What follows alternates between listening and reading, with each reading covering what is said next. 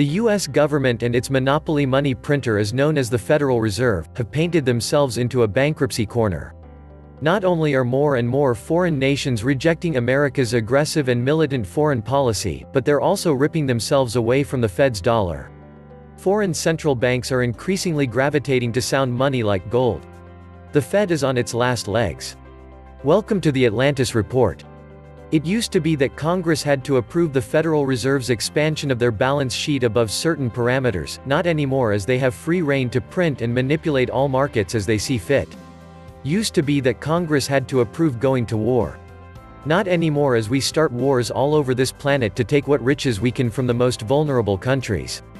I am thinking that the Federal Reserve banksters now overtly control our government, along with the large defense contractors and all of those other parasitical corporations that are bleeding this once great nation dry. Foreign central banks have been stocking up on gold for months. According to the World Gold Council, a dozen central banks have increased their gold reserves by at least 1 ton through the first 8 months of 2019. This continues a trend we saw through 2018. In total, the world's central banks accumulated 651.5 tons of gold last year. The World Gold Council noted that 2018 marked the highest level of annual net central bank gold purchases since the suspension of dollar convertibility into gold in 1971, and the second highest annual total on record.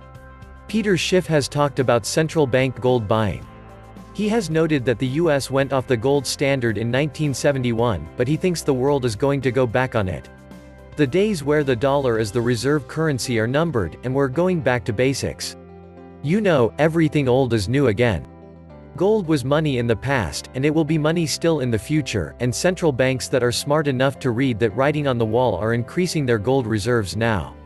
Ron Paul made a similar point in a recent episode of the Liberty Report. He said foreign central banks are increasingly gravitating to sound money like gold and ripping themselves away from the Fed's dollar. That's the position of the president. He wants this market to stay up.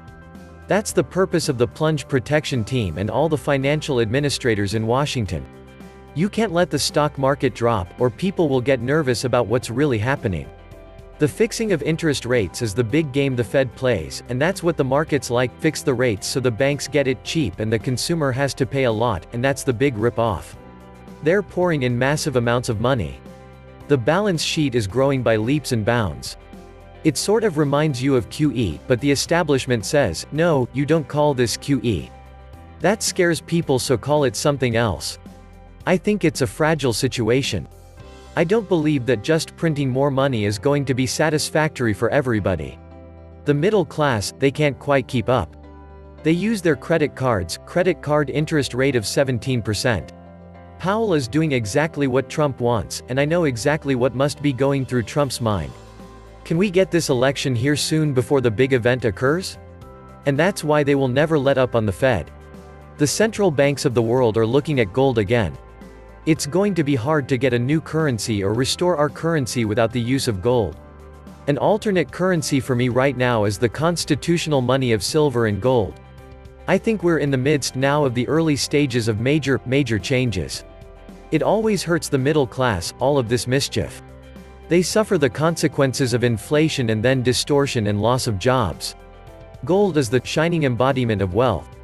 It is not only used to add extra bling to our lives, it is also an essential component in expensive high-tech electronics and medical devices.